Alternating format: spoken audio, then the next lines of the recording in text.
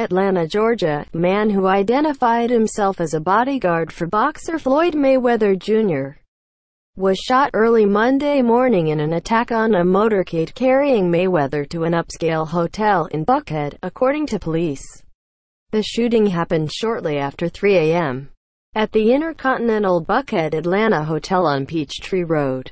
Police say the shooting did not appear random. They say that 3 vehicles, including one carrying Mayweather, were returning to the hotel from a nightclub on Buford Highway when another vehicle pulled up at the intersection of Peachtree and Highland Roads and someone began shooting. For more news like this, find your local Patch here. If you have an iPhone, click here to get the free Patch iPhone app.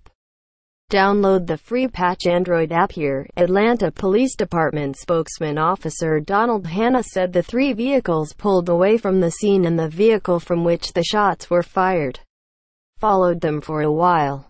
After they lost their pursuer, the 3 vehicles went to Grady Memorial Hospital, where the victim was treated for a gunshot wound to the leg.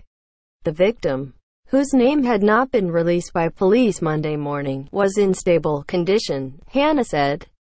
It was unclear whether the shooting was aimed at Mayweather personally, but police said it was no accident.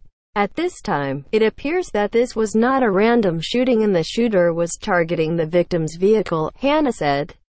Mayweather, who held multiple world boxing titles in 5 different weight classes, says he is now retired with a perfect 50-0 record. Most recently, he came out of retirement to defeat mixed martial arts champion Conor McGregor in August.